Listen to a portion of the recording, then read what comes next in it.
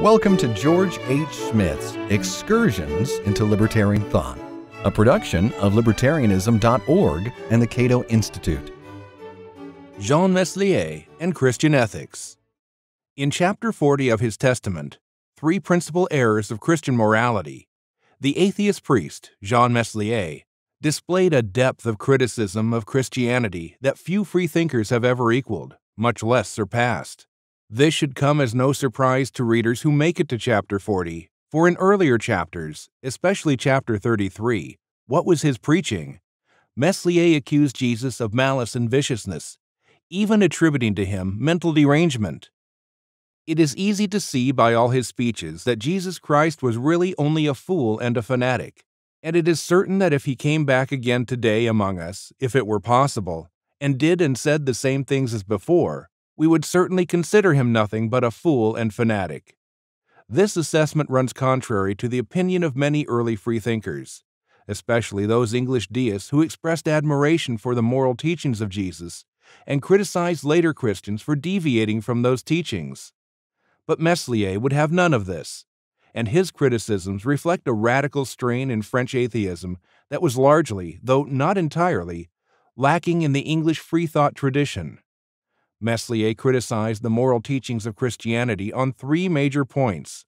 The first is that it makes the perfection of virtue and greatest good or advantage of man consistent in the love and pursuit of pain and suffering, according to the maxim of Christ, its chief, who said to his disciples that happy are the poor, happy are those who cry, who are hungry and thirsty, who suffer persecution for justice.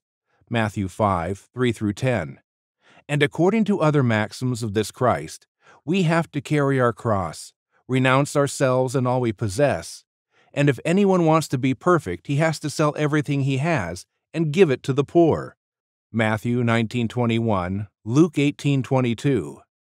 Meslier, who lived with the poor during his decades as a parish priest, saw nothing virtuous or admirable in poverty, especially when that poverty resulted in exploitation by the powerful. It is clearly an error and madness to say that the greatest good and happiness of man consists in weeping and groaning, in being poor and unhappy, hungry and thirsty, etc. Of course, Meslier understood that Christians did not teach poverty and suffering for their own sakes. Rather, they claim that the poor and suffering will be awarded in an afterlife. But his teaching was absolutely false, according to Meslier. This life is all there is. The so-called kingdom of heaven, which our superstitious God cultists seem to make such a big deal about, is only an imaginary kingdom.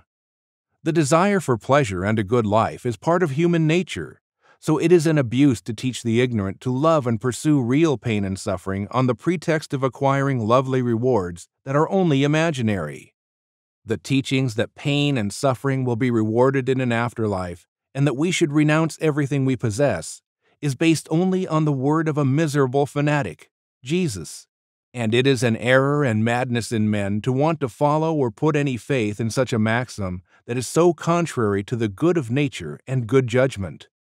Meslier's comments on this matter were closely related to his belief that governments and churches teach the virtues of poverty and suffering as a means to keep the poor in their place, while expropriating from the poor the fruits of their labor. The doctrine of an afterlife served as an ideological smokescreen for political control and exploitation. Meslier's second criticism focused on what he viewed as the Christian bias against innocent sexuality, and especially the condemnation not only of overt deeds, but of sexual thoughts and feelings as well, if those thoughts and feelings occur outside the context of marriage.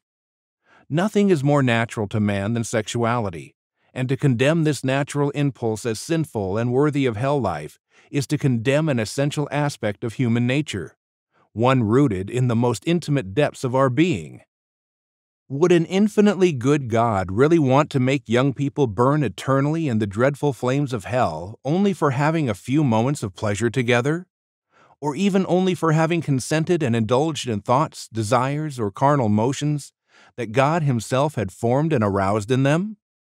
To attribute such intentions to a perfect and infinitely good God is entirely ridiculous and absurd and disgraceful.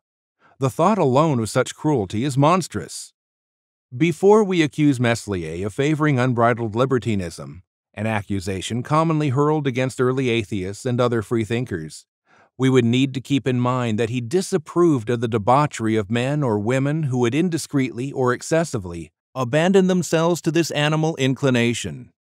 Meslier condemned this excess and disorder as well as all other kinds of excess and disorder.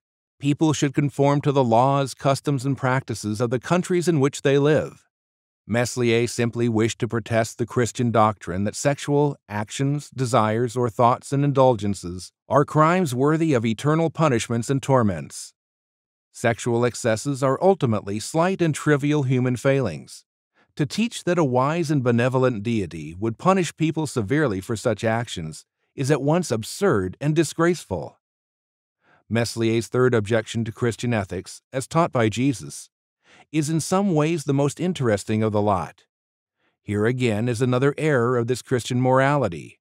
It teaches that we must love our enemies, not take revenge for injuries, and not even resist vicious men, but on the contrary, that we must bless those who curse us, do good to those who would do us harm, let them rob us when they want to take what we have, and always quietly suffer the injuries and mistreatments that they do, etc. These teachings, according to Meslier, are contrary to natural right and reason. It is obviously a natural right, natural reason, natural equality, and justice to preserve our life and goods against those who would want to take them from us unjustly. And as it is natural to hate evil, it is also natural to hate those who unjustly do evil.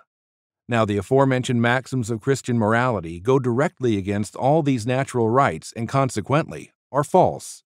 And it is an error to want to teach them and make people practice them, seeing that they are contrary to all natural rights and that they clearly tend to the reversal of justice, to the oppression of the poor and weak, and they are contrary to the good government of men. Here again, Meslier criticized maxims of the Christian religion because they clearly tend to favor the vicious in their oppression of the good and the weak.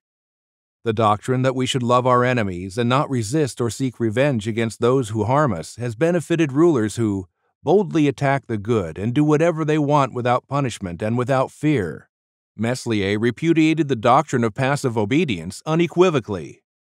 Throughout the Testament, he endorsed violent resistance against tyrannical rulers and their unjust actions. Indeed, in chapter 2, we find the first formulation of a saying that has commonly been attributed to the French atheist Denis Diderot, 1713 to 1784. Men will never be free until the last king is strangled with the entrails of the last priest. Meslier shared the sentiment but did not take credit for the idea.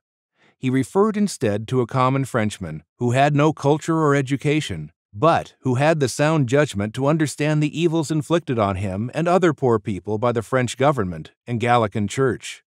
In his wish and in his way of expressing his thought, it seemed that he saw rather far and penetrated rather deeply into the detestable mystery of iniquity of which I just spoke, and recognized very well the perpetrators and instigators. His wish was that all the rulers of the earth and all the nobles be hanged and strangled with the guts of priests. This expression, Meslier remarked, may seem hard, rude, shocking, but you must admit that it is candid and simple. It also expresses, if crudely, what rulers deserve for their merciless exploitation of the ruled. If Meslier could have been granted a single wish, he would have wished for the strength, courage, and resolve of Hercules, so that he could have the pleasure of bludgeoning all the monster tyrants with their crowned heads and all the other monsters and ministers of errors and iniquity who make all the people of the earth groan so piteously. Since Meslier did not believe in hell, he did not agree with those Christians who believe that tyrants will suffer eternal torment for their crimes, however comfortable their life on earth may be. He preferred to see rulers punished in this life at the hands of their victims. Meslier did not reserve justice and revenge for a God in whom he did not believe. This has been Excursions into Libertarian Thought, a production of Libertarianism.org and the Cato Institute. To learn more about libertarian philosophy and history, visit www.libertarianism.org.